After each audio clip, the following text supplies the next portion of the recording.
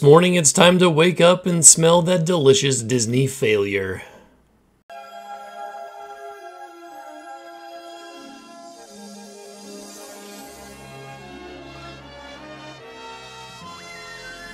Hey there, fellow nostalgia time travelers. Welcome to Chrononaut, the channel that takes you on a journey through the mind-bending, magnitudious, multiversal maze of mischief, mockery, and mayhem.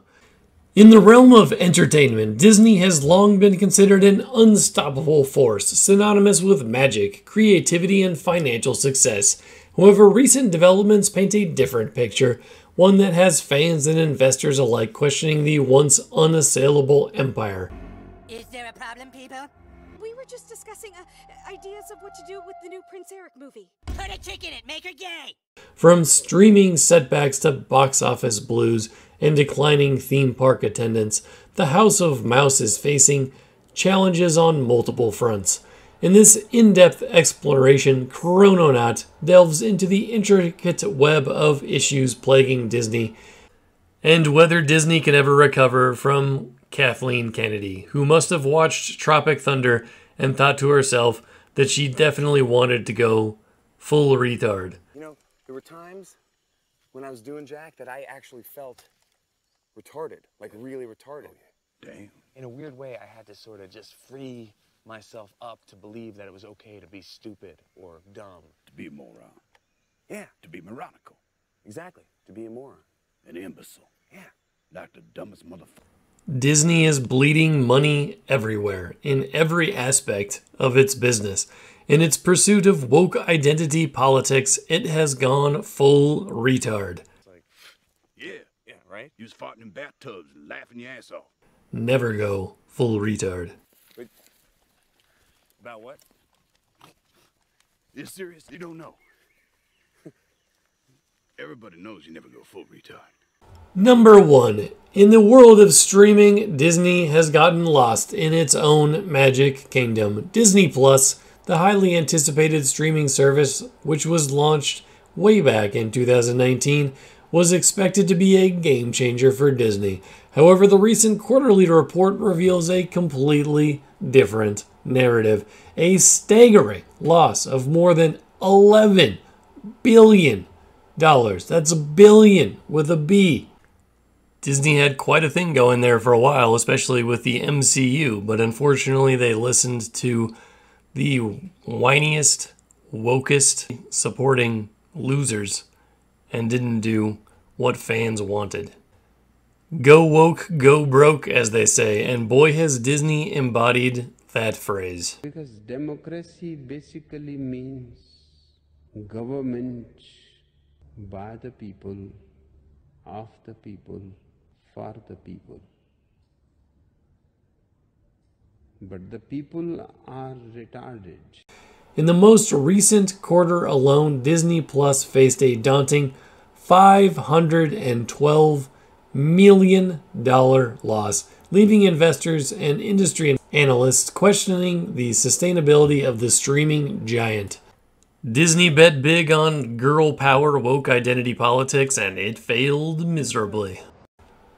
Number 2, subscribers are leaving the Disney Plus platform like Andy Dufresne leaving the Shawshank Redemption. Now Disney is trying to shift strategies. And in a surprising move, Disney's CEO Bob Iger admitted to creative missteps and announced a strategic shift, choosing quality over quantity, supposedly. Iger says he aims to produce fewer films and streamline operations. Well, we will see. He is echoing a strategy employed way back in 2005 when he first took the reins. But recent job cuts of thousands of employees, including the elimination of animation positions, highlight the company's commitment to a leaner, more focused approach. The question remains, can Disney recapture its former magic in the ever-evolving landscape of streaming? Number 3, Disney cannot stop losing. Unbelievable box office blues and a string of incredible flops, from blockbusters to bombs, from billion-dollar movies to chump change. Once synonymous with box office success, Disney Studio is experiencing a tumultuous period. Recent releases such as Lightyear and Strange World failed to captivate audiences in 2022, and a lot of movies that have come out recently, like Captain Marvel, were total effing failures. Everyone hated it, and DC's not doing any better with its crap Aquaman 2 movie. And even the iconic Marvel Cinematic Universe faced a setback with all of the movies that it's come out with recently. And, you know, the Marvels had the worst opening box office weekend in MCU history, guys. It's bad. Things are looking bad. Analysts were also left completely unimpressed as The Little Mermaid and Ant-Man and the Wasp: Quantumania fell well short of projected ticket sales. They are losing billions of dollars. Number 4, the financial freefall in the studio business. The financial woes extend beyond critical reception. Obviously, critics and fans alike are hating on these movies. Sometimes loser critics give shit movies good reviews because they're woke losers who are more focused on critical consciousness than they are on anything involving quality plot lines or stories. But all of that nonsense is seeping into Disney's studio business, including the content sales and licensing divisions. Operating income losses have become a recurring theme, with the most recent quarter reporting a loss of $149 million, attributed to the performance of The Haunted Mansion. The last positive operating income gain in this division dates back to the second fiscal quarter of 2022, which means that's the last time they made money. And it's raising concerns about the sustainability of Disney's studio adventures. Number 5, Disney World's woes, a decline in the not-so-magic kingdom. Many people are suffering from incredible levels of anxiety at Disney, especially if they're concerned about losing their jobs, that part's sad if they're lower-level employees. The executives, though, they deserve to lose their jobs. That's undebatable, in my opinion.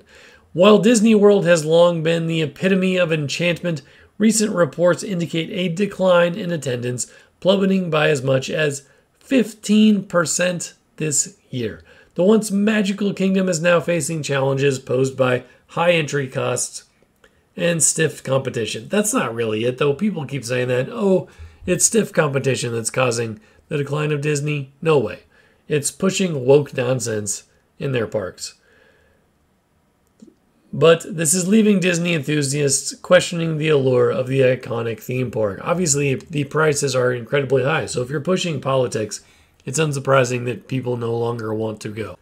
Number 6, blaming the woke wave of nonsense. Even Disney CEO Bob Iger has admitted to shareholders that the politics have gotten a little out of control. Obviously, their woke critical theory nonsense is quite niche. The average American does not want to hear that, so it doesn't really work well for a company that wants to appeal to the masses. So the plan is to now shift towards entertainment as opposed to political messaging. And hopefully that's true, because it has quite negatively impacted the company overall. The ideological shift has prompted a broader discussion about Disney's ability to navigate the evolving landscape of audience preferences and societal expectations. Because again, what in the heck is a modern audience? That's just some nonsense that woke losers came up with. You come in, you point out how screwed up the politically correct is, and then there's just something worse, more pernicious, which is this woke movement, which is basically saying that America is endemically racist. I don't know, even the women's soccer team, the woman Yes. with the purple hair, she wasn't Yes. a fan of mine. She said negative things and then she lost. Yes. Because woke means you're a loser. Right. Everybody ultimately loses with woke. And I'll tell you, I'm watching parents in Virginia and parents, they're tired of it. finally They don't getting it. want it. They're finally getting it. Yeah. Number 7, the road ahead. Can Disney regain its magic? In response to the current challenges, Disney is embarking on a series of strategic maneuvers. The decision to make fewer films, focus on quality, and reduce costs echoes a playbook that served the company well in the past. With upcoming releases such as Marvel's Deadpool 3, and my goodness, I hope they don't mess that up. Apparently, Ryan Reynolds is having issues with Disney because they want to reduce the level of violence, but it shouldn't be a problem since they're going to release it, I believe, under Fox and not under Disney. Pixar's Inside Out sequels and the prequel to The Lion King titled Mufasa. Disney aims to recapture box office success. However, I wouldn't bet on it. In reality, they're just trying to continue to capitalize on existing IP and completely avoid any any semblance of creativity whatsoever. However, the success of these endeavors remains uncertain in the face of a changing entertainment landscape. Number 8, streaming profitability and cost-cutting measures.